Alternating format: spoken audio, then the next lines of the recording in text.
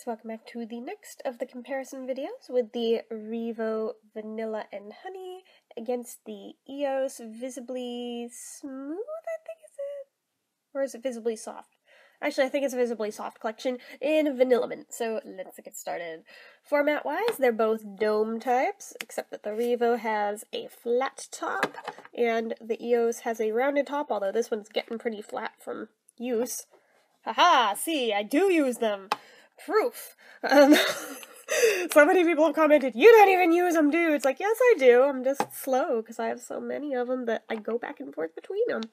But yeah, so the more times they show up in comparison videos, basically the more often they get used because I use them right before doing a comparison. So that is format. Packaging-wise, they're actually kind of similar. I mean, this is a little beehive. It's beige, and this is an egg, but it's got stripes that almost line up with the lines in the beehive. So there's that, except it's shades of blue, so I automatically like it more for that. So there is that. These are actually both natural and organic for once. Doesn't happen too often.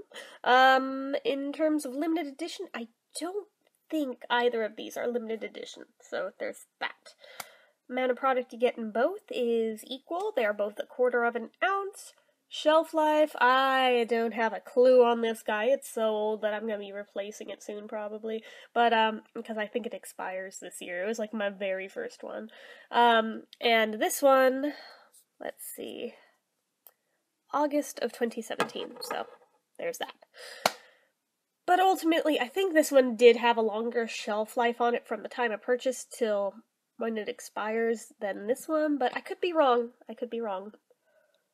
Price point wise, I think the REVO is cheaper because this particular EOS, I believe I spent $4 on, and this one was like either $2.99 or $3.99 if I remember right from the actual retail price, not what I ended up paying for it because I had to buy it online, but I think that was the actual retail price though.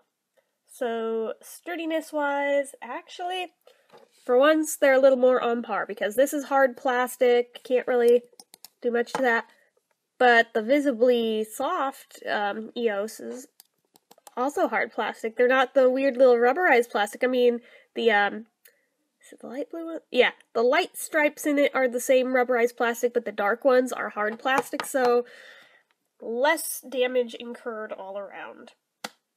They both have good locks, they both stay shut real well, so I'm happy either way. Now, in terms of special features, neither one has SPF, neither one has medication, so we're on equal playing ground there. Which brings us to the scent. And I just love this one so much. Even with a stuffed up nose, I can still smell that, and that smells amazing. Love that so much. So it's like vanilla frosting, and this one, it's pretty similar to the Vanilla Bean, but I guess there's a little mint in there. Yeah, it's a little bit different, but ultimately, I actually like this a lot more than I like Vanilla Bean, but of these two, I definitely like the smell of this one more. And color-wise, they both go on clear, even though the wax is pretty much neutral on both of them, so why wouldn't it go on clear? Yeah, so flavor-wise, I don't think, I actually can't remember if this one had one or not. Shoot.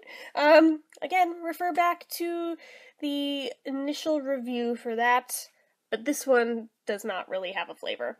I can't remember if it ever had one, like when it was new, but at this point, if it ever did, it's gone. So, there's that.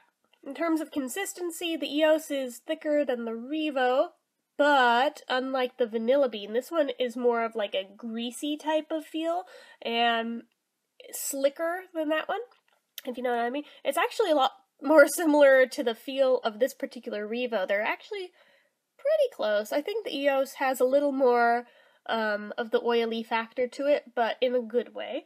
In terms of shine factor, though, this EOS definitely has more shine than the REVO does. And with moisturization, I think it's safe to say that actually this EOS does do a better job. But with longevity, though, the REVO, it actually stays on longer.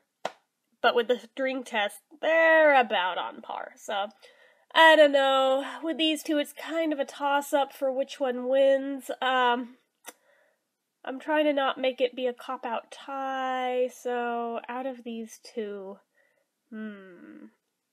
ultimately, I think for how it feels on my lips, I'd probably go with the EOS, even though in terms of the scent, I like that one better. So that is about all I have to say on this one. I still got 5 more comparisons to go. Y'all know where to find me. So, as usual, if you like the video, click the like button. If you're not already and you'd like to be, click subscribe, leave comments down below. And until next time, bye!